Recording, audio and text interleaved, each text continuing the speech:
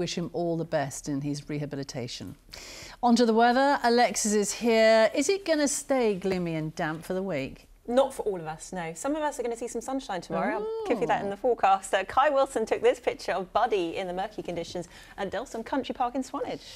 Penny Wade, well, I think she captured the mood really today at Barton-on-Sea. Becca Collicott found a little bit of colour on a grey day in Abingdon. So a very grey day. We saw some brighter spells and we'll hold on to the cloud cover overnight tonight. One or two clear spells here and there, but patchy drizzle is a possibility, especially during the second part of the night from this band of rain, which is working its way south and eastwards. So one or two clear spells. It's going to be quite a mild night. Temperatures tonight dropping to around 13 to 14 Celsius, which is around average for the daytime. Through the course of tomorrow, we'll see fairly cloudy conditions with some outbreaks of drizzle. Light rain and drizzle during the morning.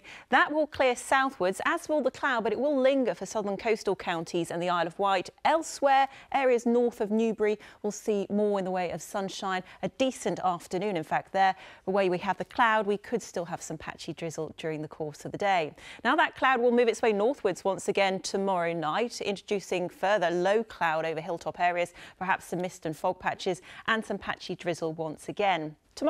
Tomorrow night's temperatures are not as high as tonight, but still fairly mild, lows of 11 to 14 Celsius. So patchy drizzle is a possibility through the course of Thursday. Thursday will be another cloudy day, limited brightness. One or two bright spells here and there, with the weather front sinking its way southwards, arriving from lunchtime onwards on Thursday. And this will bring more cloud and some outbreaks of patchy rain. But an area of high pressure is building in just in time for the weekend. And that means things will turn fresher, but we will have more in the way of sunshine. Here's the outlook for the next few days. Quite a lot of cloud up until Friday, when we will start to see some sunny spells break through. The winds will be light until the weekend, when we develop a northwesterly airflow. That air is coming in from the poles, so it will feel quite cold.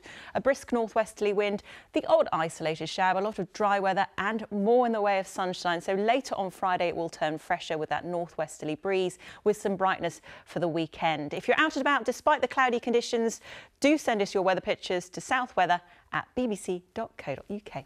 Sally. Alexis, thank you very much. That's it from us this evening. More at 8 and then 10:30 tomorrow. Oh, a bit of golf. Yeah, incredible this. Two golfers who both got holes in one on the same round, a few holes apart. Women or men? I think they were women golfers, actually. Yeah. Good stuff. I say no more. That's it from us. Good night. Good night. Yeah.